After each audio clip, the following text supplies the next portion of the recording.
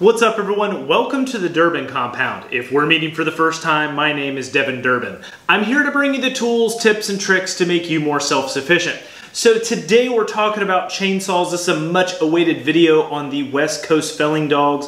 I'm going to take you on a step-by-step detailed review of these 3-point felling dogs, and I'm going to show you just exactly why they're worth your money. So stay tuned.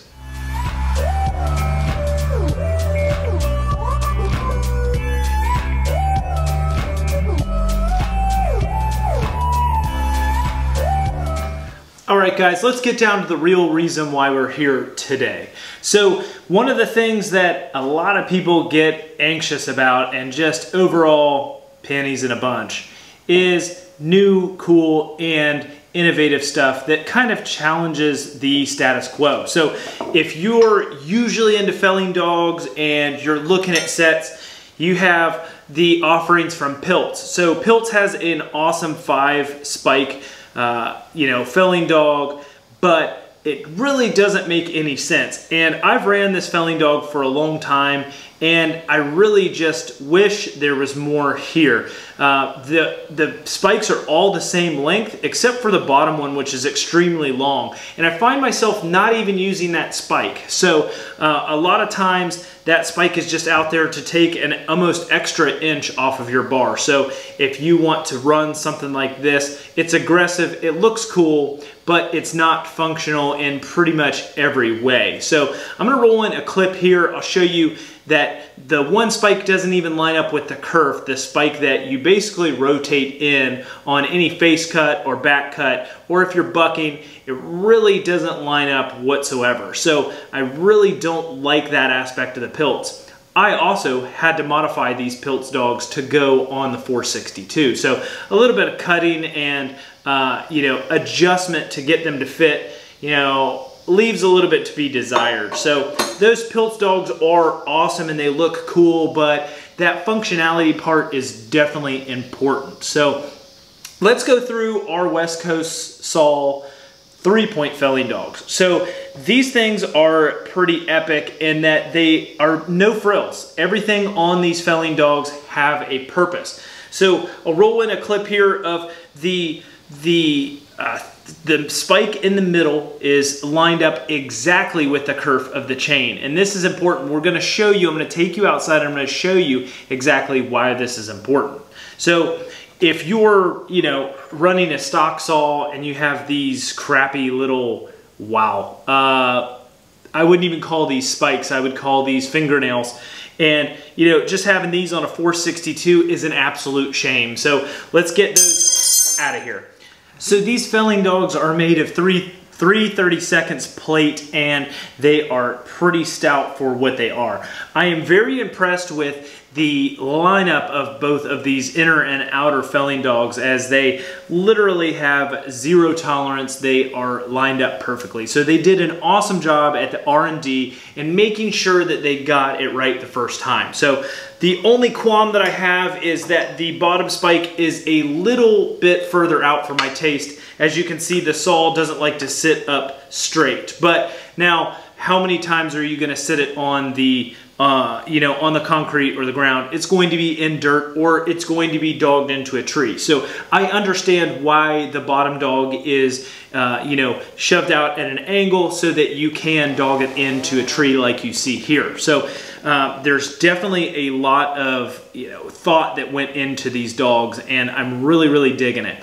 The 3-point design looks amazing. You're not going to add much more than a couple ounces to this setup, where you shouldn't be looking at anything heavy or anything crazy to get what you need. So we're going to go out. I'm going to show you exactly how it lines up in the kerf. We're going to go onto a test piece here. We're not going out to the woods today. I really don't feel like getting the truck ready and going out and doing some cutting. So for instructional purposes only, we're going to go out to the wood pile, and I'm going to show you exactly how gnarly these dogs work, and you'll get a hands-on demonstration. Let's go outside.